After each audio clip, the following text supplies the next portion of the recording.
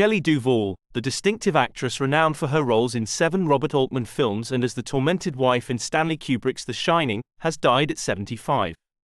Duvall passed away in her sleep from complications related to diabetes at her home in Blanco, Texas, according to her life partner, Dan Gilroy.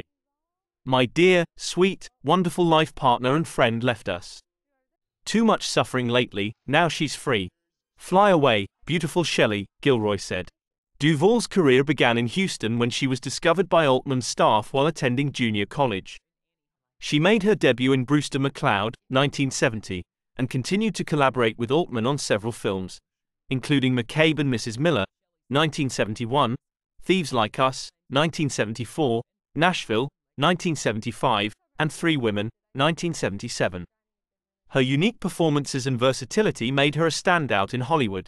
In 1980, Duvall starred opposite Jack Nicholson in The Shining, enduring Kubrick's intense and often grueling directing style. Despite her success, she retreated from Hollywood in the mid-1990s, returning to Texas. In 2016, she appeared on Dr. Phil, revealing her struggles with mental illness. Before leaving Hollywood, Duvall founded Think Entertainment, producing innovative children's programs that earned her 2 Emmy nominations.